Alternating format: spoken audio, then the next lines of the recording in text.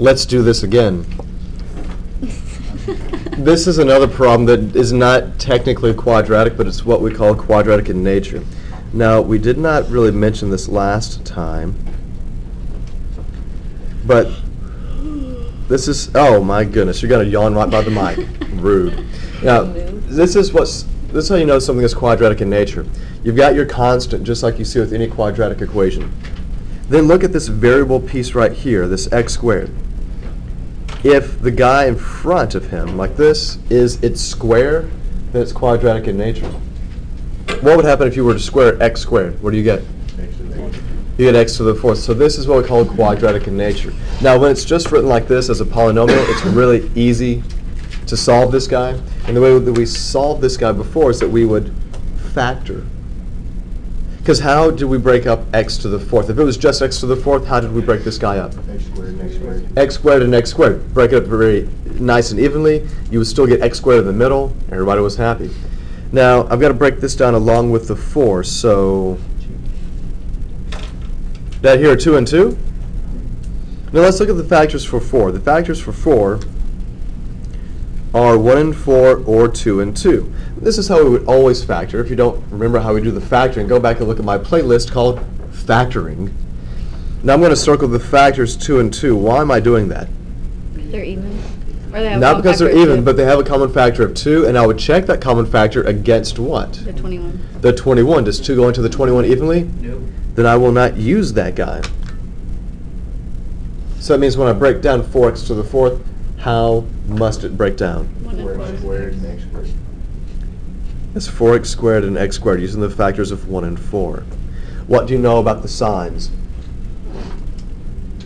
Positive and negative. Both negative. You have to multiply to get a positive 5, so they must both be negative. Now 5 is nice and easy because 5 is prime. I just have to figure out if it's 1, 4, excuse me, 1, 5, or 5, 1. 1, 5. If I put the 1 here and the 5 here, that should work out. Check on the inside, you get negative x squared. On the outside, you get negative 20x squared. Does that combine to give you negative 21x squared? Possibly. Not possibly, but the answer is yes.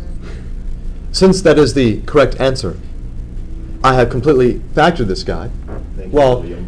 I haven't completely factored this, but I factored it as well as I would like to because I'm going to use the zero factor theorem, which tells me that 4x squared minus 1 is equal to 0, or what? X squared.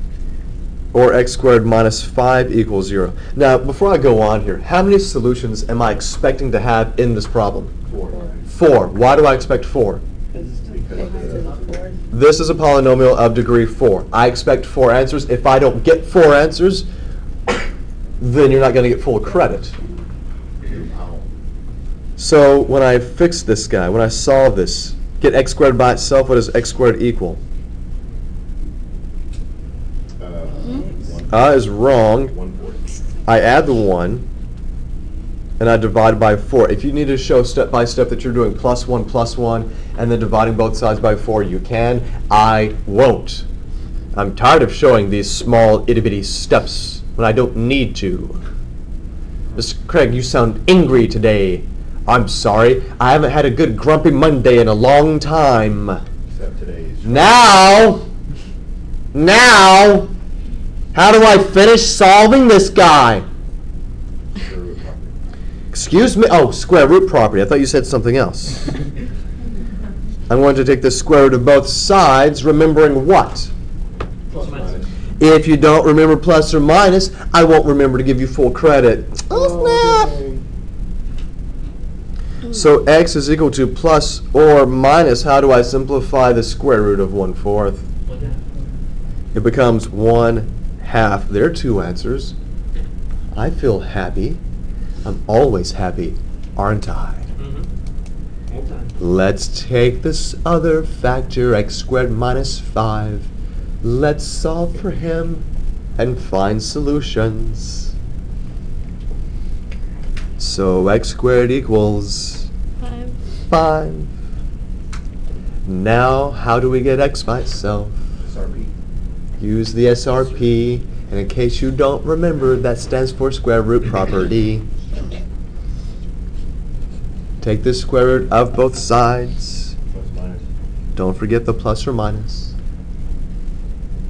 Then x equals plus or minus Square root of 5. Square root of 5. the square root of 5. That didn't rhyme.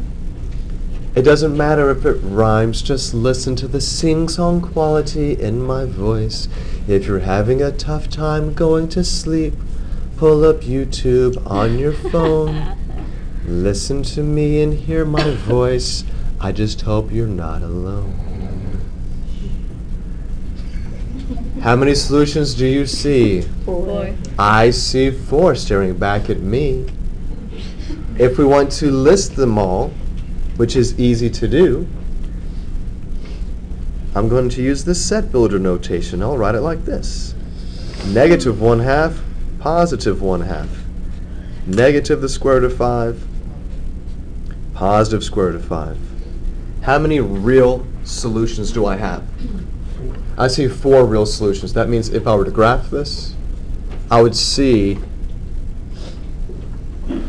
this guy equal to 0 4 times. That means it would hit the x-axis 4 times. That's weird. It is weird. Let me show you, except for you on YouTube.